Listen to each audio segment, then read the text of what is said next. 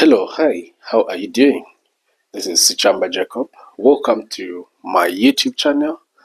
Please remember to subscribe, share the video, and tell more people about this YouTube channel and what goes on this YouTube channel. All right, so I've got this question. This is algebra. So algebra in paper 2, you expect 2 questions under algebra. So in 2023, they asked 2 questions and they were on question 1. So this is question 1A. Always expect a question of this nature. So what you're going to do here is to copy. We have 2, then 3, m minus 2 minus 1 over 2m minus 3. That's the first thing. You copy, and after copying, you say equal to, write your bar here, find the lowest common denominator. In this case, we'll get these, always get these denominators. So we've got 3m minus 2, and then here 2m minus 3.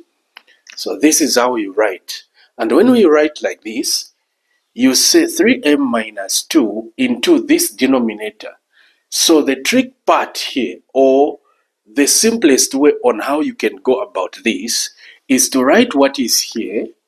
That's a 2, and then you say open bracket. You check what is down here. It's this one.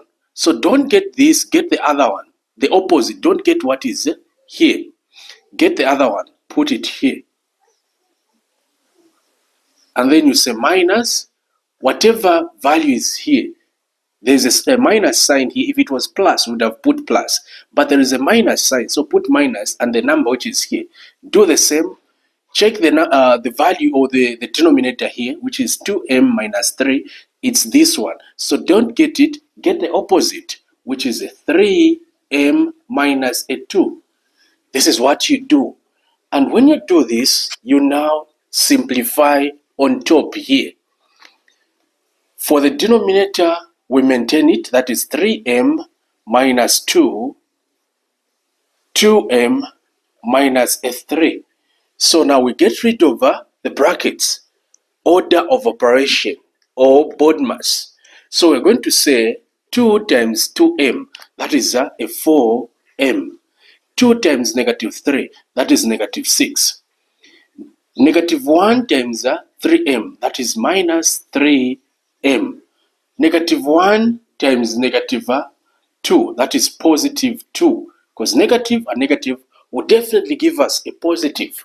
So now from this stage, we can work out, we group the like terms, of course. We have 4m minus 3m minus 2, minus 6 plus a 2 over the denominator we have here. That's 3m minus 2.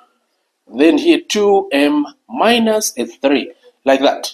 So now from here, of course, we can simplify and say that we have m, because 4m minus 3m is just 1m. So we will write m. And then here, it will be minus a 4. Because negative 6 plus 2, it's minus 4. We maintain the denominator like that.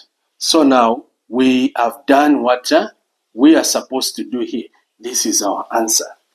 Thank you so much for watching. Please watch the next video where I'll be showing you on how to answer quadratic equation, which is the second